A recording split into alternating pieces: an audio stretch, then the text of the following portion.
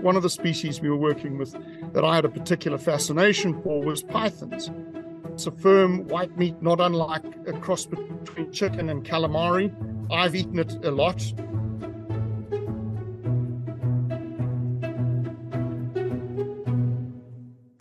These animals are extremely good converters of food, and particularly protein.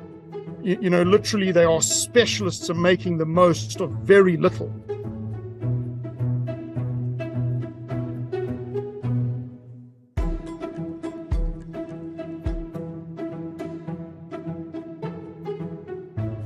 They mature very quickly. A female will reach maturity within 3 years.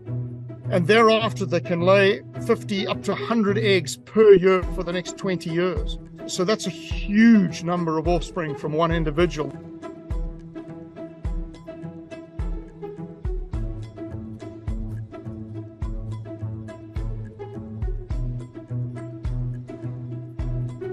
A lot of Westerners see them as sort of slimy, yucky things, and I can completely understand. But, you know, the world is changing very fast, and I think we are becoming far more aware of the need to modify our behaviors in accordance with what our planet is requiring of us.